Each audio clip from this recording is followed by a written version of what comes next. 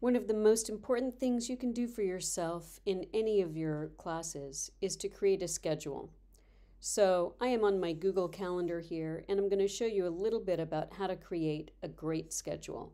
I'm changing this to the week just so that we can view it like that. I could just as easily do it with the month or 4 days, but for now I'll stick with week so that we can talk about it.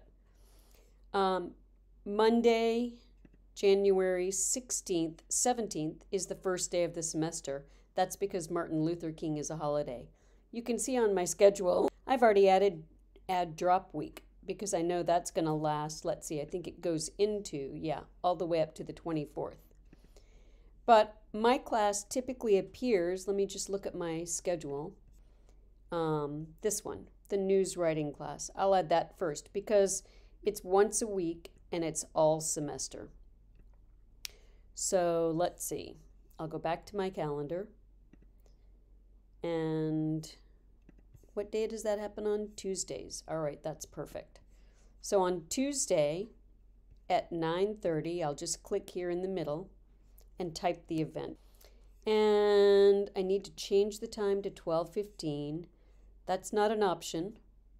So I'll choose 12:30, and then I'll just put my cursor right after the 0 of 30 and erase the 30 and put in 15. So now I've got one class at the right times. I need to work on this does not repeat because it does repeat. It repeats weekly on Tuesdays, but there's a few other things I want to add, so I'm going to come down to custom. So it does have an end date. And the end date is, let me just see if I can get that calendar up. The end date for the spring semester is, spring classes in May 13th. So I'm going to put that in here. And now I've got it on Tuesdays. It repeats every week and it ends on May 13th. If this were a class that met twice a week, like my other one that meets Monday and Thursday, those are the dots that I would have selected, Monday and Thursday. So I'm going to bring it back to just Tuesday and say done. Now, something else I'd like to do is I'd like to add an alarm because I think that's helpful. So let me get more options, and I'm going here to notification. If I had a notification 30 minutes before, well, what if I'm not at my computer? So I'm going to, instead of notification, I'm going to make it an email. And I would like to get the email an hour. Maybe 2 hours before class starts. No, I think 1 hour is good. And there's that notification. So I have one notification. It's an email. It will come an hour before class starts. Maybe I'll do one more notification, and that will be a notification, which is a little ding or a banner at the top. And I think 10 minutes before the class starts is a good choice. So I'm going to keep my 2 notifications, double check my day, my time, and note that it happens weekly until May 13th. So I'll save that. And now as I flip through my weeks, you'll see there's that class every week. I know that for this class, there's going to be some homework. So I'm going to schedule that homework time right now. I think that I'll be getting the class information, and I happen to know my schedule well enough to know that I've got a few hours after class that's free. So this is a 3-hour class, which means I need to schedule 3 to 6 hours of homework per week for this class. So now I'm going to click right here. I'll do the first 3 hours right after class.